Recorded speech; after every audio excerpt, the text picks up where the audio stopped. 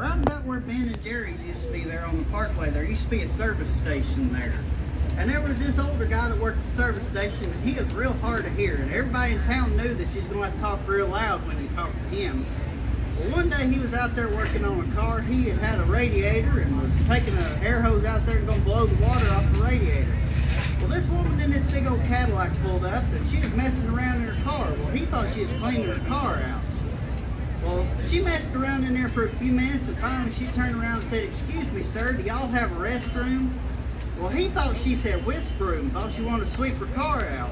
So when she said, "Excuse me, sir, do y'all have a restroom?" he said, "No, ma'am. Last time it borrowed it, took it with him. But if you'll back it up here, I'll blow it out with this air hose."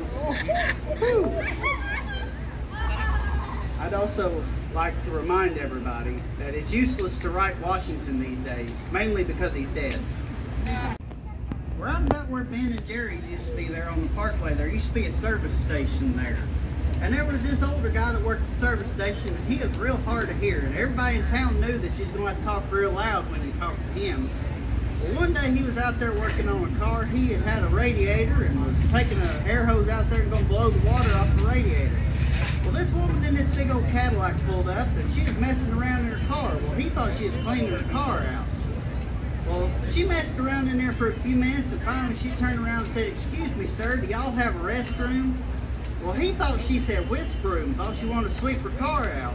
So when she said, "Excuse me, sir, do y'all have a restroom?" he said, "No, ma'am. Last time it borrowed it, took it with him. But if you'll back it up here, I'll blow it out with this air hose." I'd also like to remind everybody that it's useless to write Washington these days, mainly because he's dead.